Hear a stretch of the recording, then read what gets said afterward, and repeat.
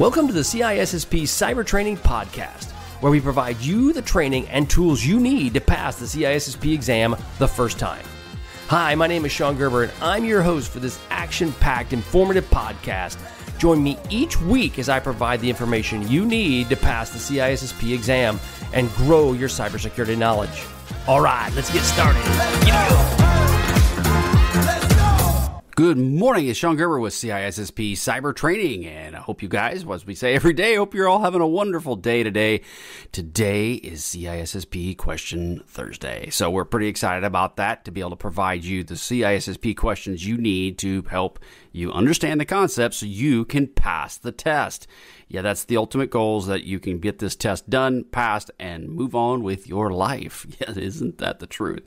Well, before we get started, I have an article I wanted to bring out to you all today. There is one on Sophos News, and the link will be in some of the show notes that I have out there for you. But one of the questions that came up that I've dealt with around is this ransomware issue, right? We all see it. We all deal with it in some form, shape, or another.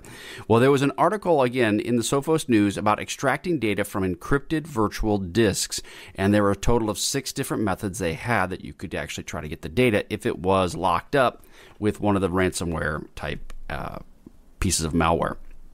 Now, again, they put this caveat out there. It may be able to help you do this.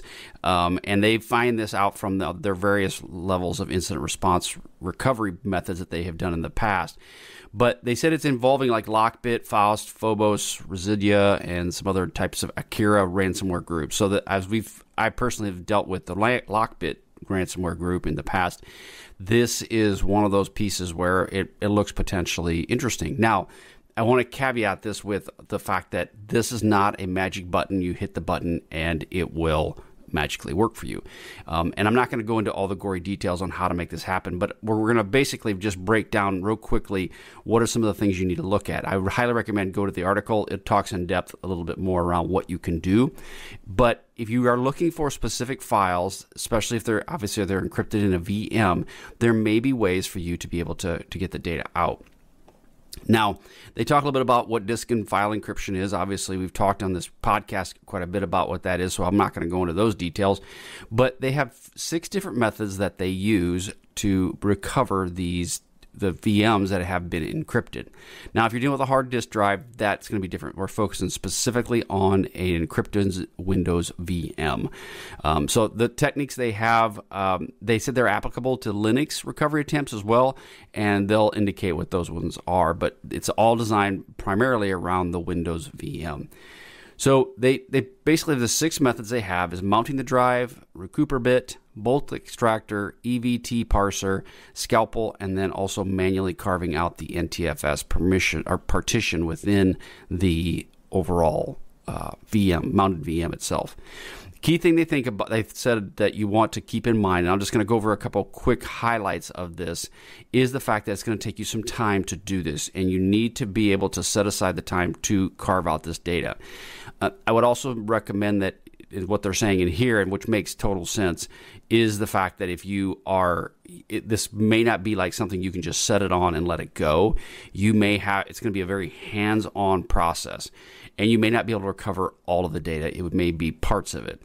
So you may want to focus specifically around if there's like just Word documents and Excel documents, if there's an ability to do that, versus try to decrypt the entire partition or the entire VM. So the ultimate goal, though, is if you're trying to get the data out, there might be some options for you within the VM to be able to do that, utilizing some of these tools as well.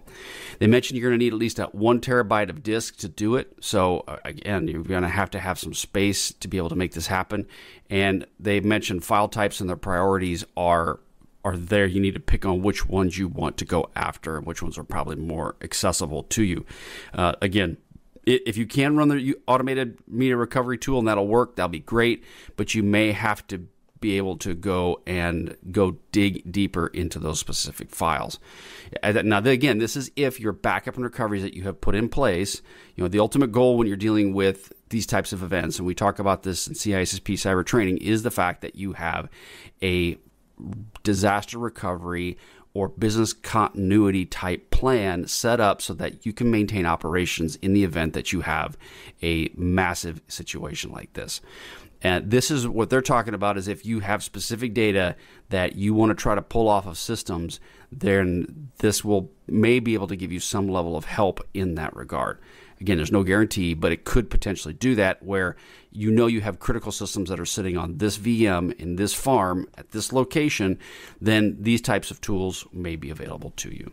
So I'm not going to go into all the different details around it just because we were going to get into some of the questions for today, but it's a really good article just around how you could potentially get the data out of your specific VM, especially if that one is encrypted with one of the different various ransomware type malware that's out there and available. But again, this is through Sophos News. Again, extracting data from encrypted virtual disks, 6 methods. So extracting data from encrypted virtual disks, 6 methods, and it's on Sophos News. So go check it out. I think you'll really, really like it. At least it'll give you another little tool to add to your tool chest. Maybe if anything, give it to your incident response folks and just say, hey, here's something to look at if you all get bored, which they're probably working very hard and therefore they're not bored. But something to consider. All right, so let's get into today's questions. Okay, so like we always do on CISSP Cyber Training, we have various questions, and this question is going to be over Domain 1, and Domain 1.4 to be precise, and we're going to be getting into the business impact assessments and some of the different nuances to that. And this will follow in, again, suit to what happened in the podcast. Now, not all the questions that we go through were potentially tied to the podcast. There's some new ones in there as well, but the goal is that this is to use a training that happened on Monday to then therefore have this as a refresher and as the ability to build upon that. Okay, question 1. Also, real quick, disclaimer, like we say it every time, this is not a question that you will see on the CISSP test. Just it's not. Maybe if it is, it might be a version of it of some kind, but odds are high it is not a version of the CISSP you will see. It's the goal of these questions are to help guide you and direct you in how to answer a question for the CISSP exam. Question 1, which of the following best describes the primary purpose of conducting a business impact assessment? A, to identify and prioritize critical business functions and processes. B, to calculate the organization's total risk or risk exposure. C, to develop a technical recovery strategy for IT systems. Or D, to assess the performance of an incident response team. Again, which of the following best describes the primary purpose of conducting a BIA, a business impact assessment? And the answer is A, to identify and prioritize critical business functions and processes. Again, this helps the organization understand which processes are essential to its survival and how disruptions can impact their ops, allowing for, again, effective continuity planning. Question 2, if a process has a recovery time objective of 4 hours and a work recovery time of 2 hours, what is the maximum tolerable downtime, MTD? We didn't really talk about this in the podcast, so something new. Again, if a process it has a recovery time objective, RTO, of 4 hours and a work recovery time of 2 hours, WRT, what is the maximum tolerable downtime? A, 2 hours. B, 4 hours. C, 6 hours. D, 8 hours. Okay, so we're talking about a work recovery time. How much time is needed before they can get back to work? And the answer is C, 6 hours. Again, the MTD is a total time of process or service can be down before causing significant harm to the business. This includes the RTO, but any additional time required to catch up on the work, which we didn't really talk about, right? We said that would happen, but we didn't say give it an acronym. This is what they call a WRT. So therefore, the MTD equals the RTO plus the WRT. And in this case, it would be 6 hours because you have 4 plus 2. It's 6 hours. Question 3, an organization's RPO for critical system is set at 1 hour. During an audit, it is found that the backups were taken every 4 hours. What should be the auditor's recommendation? Again, if an organization's RPO for critical systems is 1 hour, and during an audit was found the backups are taken every 4 hours, what should the auditor's recommendations be? A, increase the frequency of the backups to every hour. B, decrease the RPO to match the backup frequency. C, no action is needed as the RPO is within the acceptable limits. Or D, perform a risk assessment to determine the impact of the data loss. And the answer is, as you guys would expect, A, increase the frequency of the backups to every hour. So if it's saying that they're all happening only every 4 and your RPO is every hour, you better increase your backups. Now, you need to work through that with leadership to know how much that's going to cost them more, but just make sure that they understand the gap that was discovered and that what you're doing to remediate it. Question 4, given the following data, calculate the annual loss expectancy, ALE, the single loss expectancy, or you're supposed to calculate the ALE, and now we're going to give you some details. The single loss expectancy is 50,000. The annual rate of occurrence, ARO, is 0.2. So what is the ALE? So we know the ALE is SLE times ARO. So answer A is $10,000. Answer B, $25,000. C, $50,000. Or D, $100,000. Okay, so what is the ALE? The ALE is $10,000. When you multiply SLE, which is your 50,000 times 0.2, that is $10,000, and that is your ALE. Question 5, if an asset is valued at $200,000 and the exposure factor due to a certain threat is 25%, what is the single loss expectancy? Okay, so when you're dealing with single loss expectancy, it's asset value times EF, which is your exposure factor. So if you're dealing with that, A is 50,000, B 150,000, C 200,000, or D 250,000. Again, if an asset is valued at 200 and the exposure factor due to a certain threat is 25%, what is the single loss expectancy expected? Basically, 25,000 or 25% times 200,000 is a $50,000.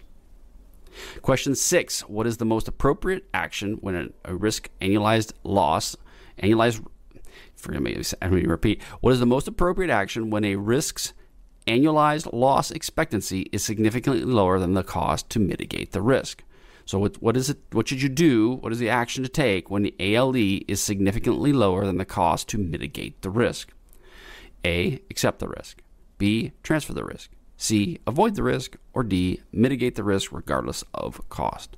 So the most appropriate action when the ALE is significantly lower than the cost of mitigating it is that you should accept the risk, right? A. So when the cost is higher, it's often more cost effective to just accept the risk. The decision should be made by your organization's leadership to decide what they want to do. Question 7, which of the following is not a typical element of a business continuity plan or a BCP? Okay, again, which of the following is not a typical element of the BCP? A, succession planning. B, insurance contracts. C, technical recovery strategies. Or D, marketing strategies. So which of the following is not a typical element of the BCP? I already just said them, right? Sorry. And the answer is D, marketing strategies, right? You really don't care about marketing when you're dealing with the BCP. The BCP is focused on maintaining business functions and quickly resuming them in the event of a disruption, so you don't really care too much about marketing. Now, you wanted to deal with the after effects of that and your reputation, then you may need a marketing strategy to deal with that. But during it, no. Question 8, in a discovery or disaster recovery planning, which of the following best describes a cold site? So in DR planning, which of the following best describes a cold site? A, a fully operational offsite data center with real-time synchronization. B, a facility with infrastructure but no computing equipment or personnel. C, a duplicate or production site with a full data mirroring. Or D, a location equipped with hardware and software configured for rapid deployment. Now you're probably asking yourself, well, we didn't talk about this. Well, but this is all part of the BIA, so you want to know this when you're dealing with the BIA.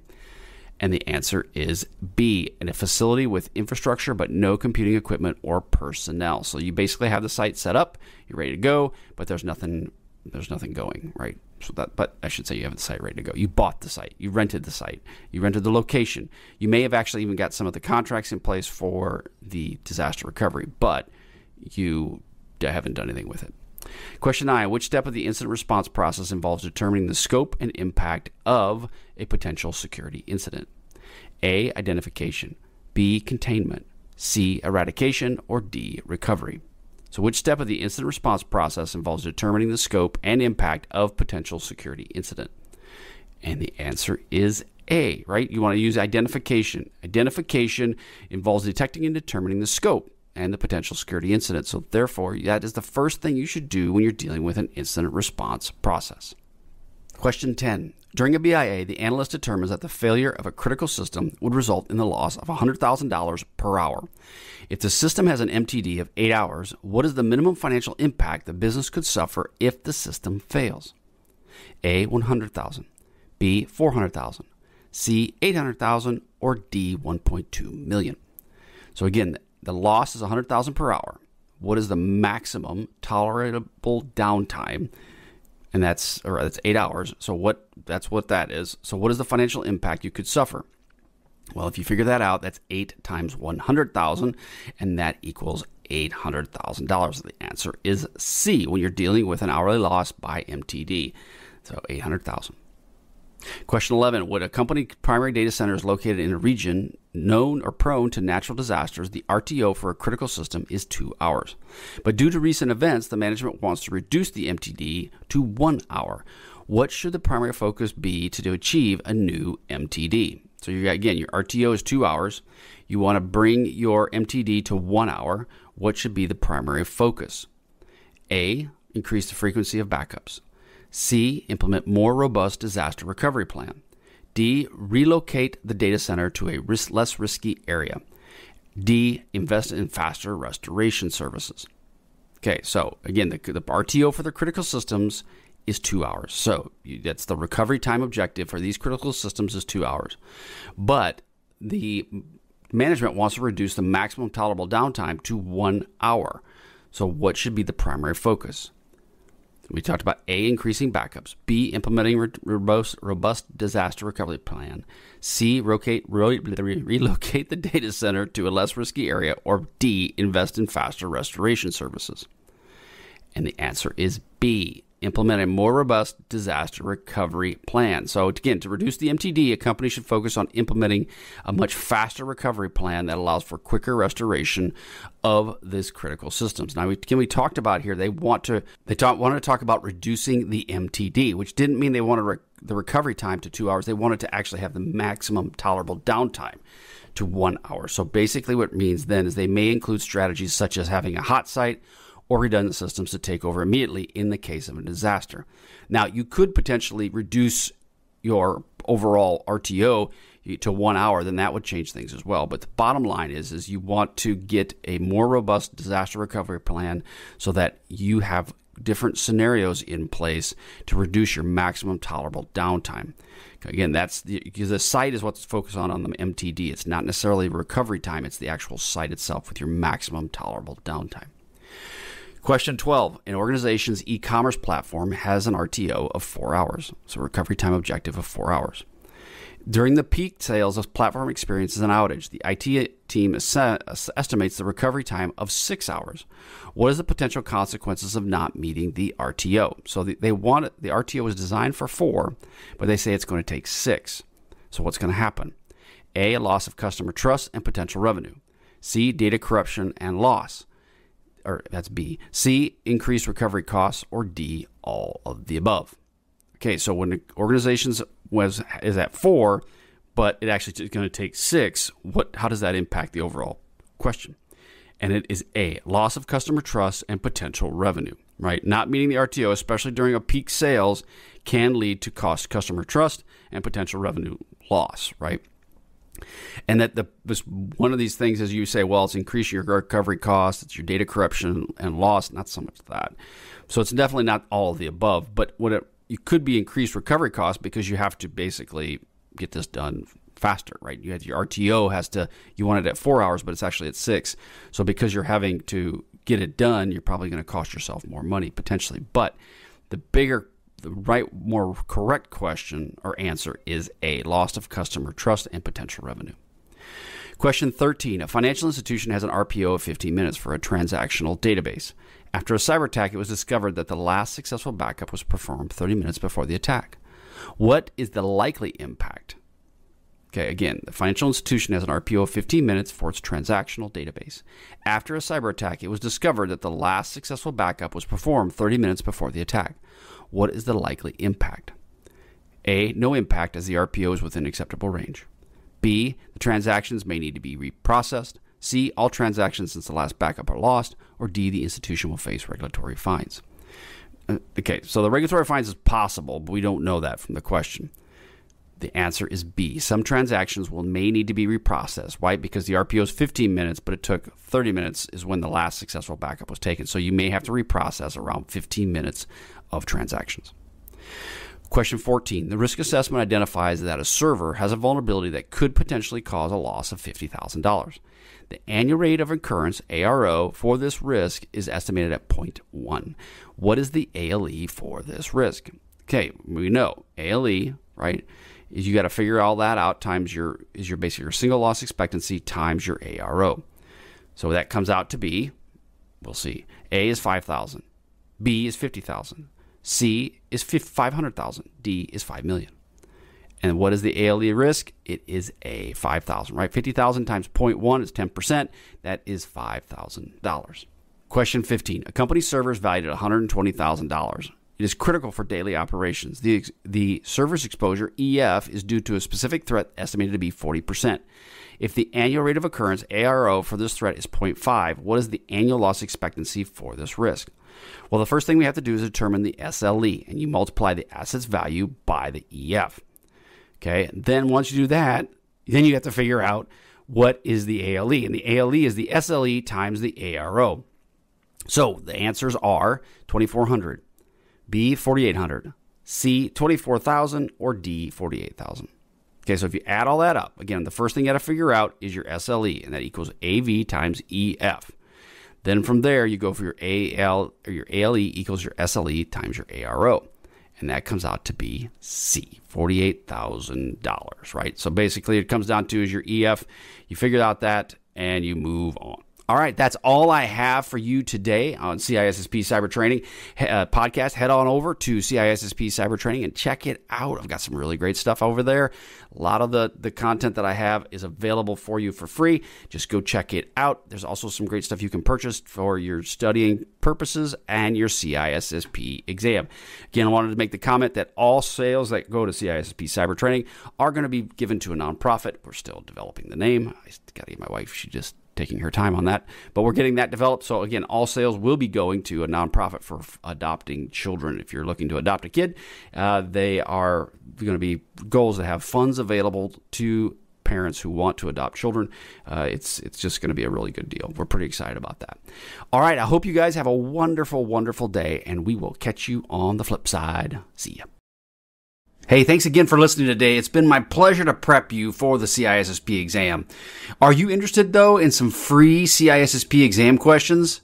Head on over to freecissPquestions.com and sign up to join my email list, and you'll receive access for 60 free CISSP questions each and every month for the next 6 months. That's a total of 360 questions just for signing up with CISSP Cyber Training. You'll also gain access to other free CISSP resources, so just head on over to freecissPquestions.com and sign up, or head on over to CISSPcybertraining.com and sign up today. Have a wonderful day, and we will catch you on the flip side. See ya.